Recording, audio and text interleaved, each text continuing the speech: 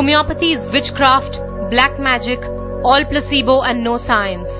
Serious judgment by the British Medical Association just a year ago.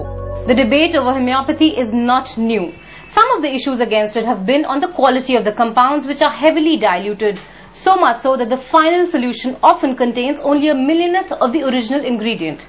But now researchers in IIT Bombay have proved that these tiny white particles work on the principle of nanotechnology. This team of experts at IIT prepared a highly diluted solution of pills and checked them under powerful electron microscopes and found that even after extreme dilutions, the final solution did retain the original compounds. The significance is that we have shown for the first time that there is a scientific basis to the materials aspect of homeopathy.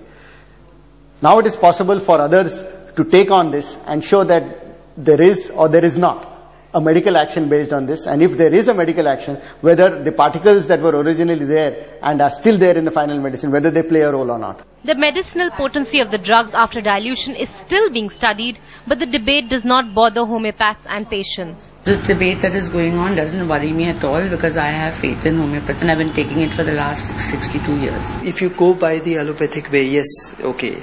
But then I've been a part of it, so I can tell you, become like a vegetable. You really don't know what you're doing.